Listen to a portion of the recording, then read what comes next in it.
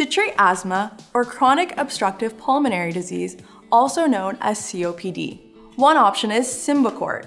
Here's what you need to know if you've been prescribed this medication.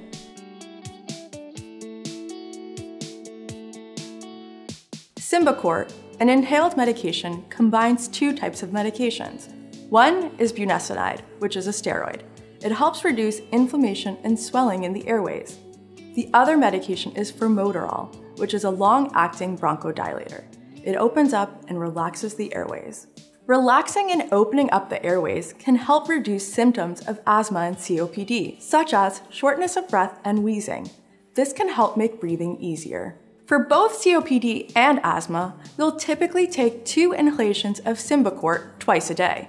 For asthma, your dose may depend on how severe your symptoms are, and your doctor will help you find the right dose. It's important to remember that Symbicort is not a rescue inhaler. It does not provide immediate relief when you're having an asthma attack. Instead, it helps provide lasting relief throughout the day to ease symptoms and help prevent attacks. Your prescriber will help you go over the difference and make sure you know how to use each of your inhalers. Your prescriber is the person who wrote you the prescription. This may be your primary care doctor, nurse practitioner, physician's assistant, or a specialist like a pulmonologist. They'll work with you and your pharmacist to form your care team. Your prescriber knows your health history, so they know how the medication will help meet your treatment goals and how it might affect other parts of your health. Both your pharmacist and prescriber can answer questions about how to take Symbicort.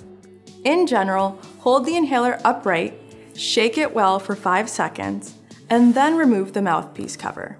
Breathe out fully and then close your lips around the mouthpiece. Breathe in deeply and slowly while you press down on the top of the inhaler. Then, hold your breath for 10 seconds. Release the top of the inhaler and then breathe out. Shake the inhaler again and then repeat for your second puff. If it's your first time using the inhaler or it hasn't been used in more than 7 days, make sure to prime your inhaler by spraying it away from you twice.